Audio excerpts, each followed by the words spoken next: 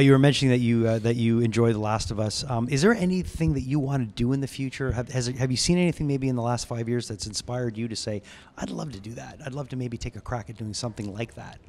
I think anything like the best thing about whether it be genre, not genre, like something as simple as The Last of Us, which is, supposedly, this zombie future world based on this video game, is really just a story about two people, and it's really good storytelling with this backdrop. And I think that anything that is in that vein is something that I want to do, where you get to, dimensionalize your characters, and it's more about the people than it is about the setting or the story or anything like that. That's always the best thing to do. So when I see stuff like that, I always get inspired as an actor and as a writer, as a director, to want to tell stories like that. Did you play the game?